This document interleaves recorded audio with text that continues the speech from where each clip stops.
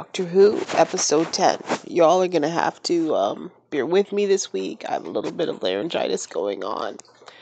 So this is it until New Year's Day, and it's clear that Chris Chibnall wanted to come full circle with this episode, which is why we had the Tim Shaw again, who appeared in the very first episode, and as we know, was responsible for the death of Grace. This would be the third actual mention of Tim Shaw this season, so the idea that we weren't getting repeats, no. Obviously, was disingenuous. I don't know if we've seen the last of the Tim Shaw. It's a pretty cool creature with teeth stuck to it and is evil. This is someone I could see being an overarching villain and reappearing again in another season. Who knows? This episode was really a callback to the David Tennant episode with the Daleks, capturing planets, and the Doctor made reference to it herself throughout it. That's what this reminded me of. Then there was also a callback to the Doctor having a little chat with Davos, Capaldi's doctor. So I think there was a little bit of flashback, stealing, if you will, or borrowing from two different doctors. I, however, didn't find it nearly as compelling as either episode it sort of tried to bring together, with the exception of Graham. Graham vowing to kill Tim Shaw for murdering Grace really worked for me. It felt real. If you could confront the creature or person that murdered the person that you loved, that you still grieve for, that you still miss deeply, his reaction made absolute sense to me. And it was for the first time I could really take him seriously. He wasn't being silly. He wasn't being the granddad. He wasn't trying to get anyone's approval. He just felt pain. And the pain was real. Of course, the Doctor did warn that if you kill Tim Shaw or put in jeopardy the people that we are trying to save, you can't travel with me anymore. You're off the TARDIS. And in that moment, you knew she meant it. The Doctor, though she trusts her fam, which I really need her to stop saying, now, after having traveled and having a few adventures, to the point where she's pulling out grenades, and she doesn't believe in taking life, but she can see the use in weapons on inanimate objects. So she's trusting her team to follow through with her don't kill rule, which is a shock to them. Right? But it's a measure of how much they've grown in her estimation, that she is willing to put them into a position where they have to actively choose to follow her belief system. So you could say it as a sort of coming together. They were officially Team TARDIS.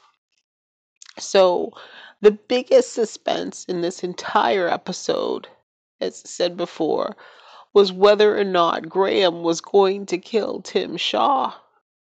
So how did they deal with this? Well, of course, a heart-to-heart between Ryan and Graham. You have Ryan, for the first time, calling Graham granddad, telling him that he loved him, asking him to be the bigger person. So this is the big emotional drama, as far as I see it, for this episode. And it is enough. It is enough for Graham to decide to be the bigger man. And he ends up shooting Tim Shaw in the leg and making Ryan promise not to tell. And together they imprison the Tim Shaw for eternity. Here's the deal. This was all kind of cool. But what it really did for me is to remind me once again of the big overarching problem with this series. They have given Graham and Ryan a raison d'etre, right? There is something connecting them. They have grace between them, even though they are not blood to each other. It bonds them in a way that they cannot possibly bond with Yaz. And never has it been more stark than in this episode, where Yaz just basically ran around being smart, doing what needed doing, willingly sacrificing to save Earth. When she knew the planet would attack her brain, she was willing to do this for Earth. And while that may have been heroic, it's all that they could give her, because Yaz has no connection. She has no real connection to the Doctor. She has no real connection to Graham. You know, she just has no connection. She is absolutely the third wheel. And it's 10 episodes in, and at this point, I have given up the very possibility of them figuring out what to do with Yaz when they don't have a Yaz-centric episode like Partition. So I hope that they can do something next season, but I realistically don't expect it. She could be so much more. She could be brilliant, but they have sabotaged her character from the very start of this season. Now, everything is all's well that ends well. The people are saved.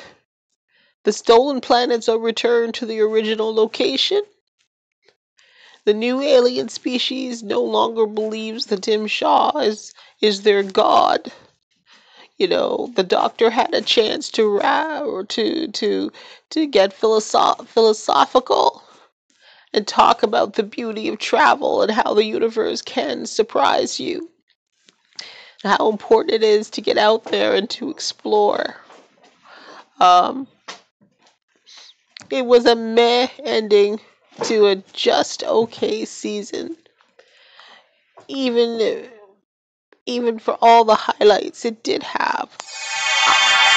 I love Jodie Whittaker as a Doctor. I think she's brilliant. I love her energy. I love her smile. I love just about everything about her.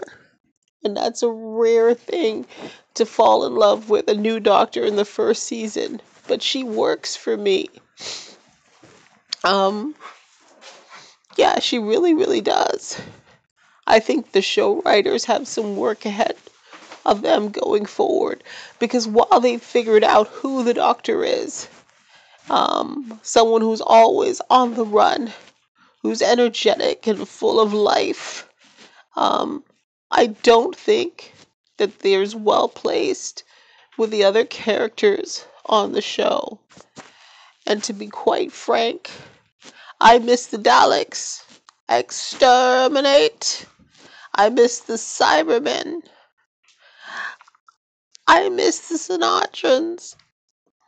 There's so much I miss. So now that they have laid the groundwork, I hope they go back to what makes Doctor Who great and bring back some of the people the Doctor has battled. Even a new master would be great at this point. So to sum it all up, I'm going to have to say this season gets a middling grade. Despite its highlights, despite its wonderful Doctor. The actors did their job. But I think on more than one occasion, the writers let them down. Alright, I'm going to end this so you're not tortured with having to listen to my voice anymore. And I'll be back to talk about the Doctor on New Year's Day. See you later, Whovians.